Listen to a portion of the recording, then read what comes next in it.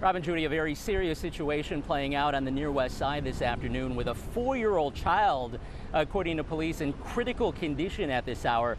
The child, we are told, was taken here to Stroger Hospital by responding police officers.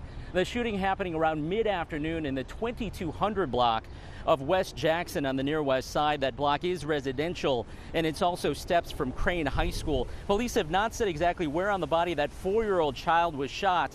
Not a lot of details right now, and the circumstances surrounding that shooting are unclear at this time, including whether that child was inside or outside of a residence at the time of the shooting and where the gunfire came from. But again, that child, just 4 years old, in critical condition at this hour, is currently receiving treatment here at Stroger Hospital, and we're told that child was taken here by responding police officers.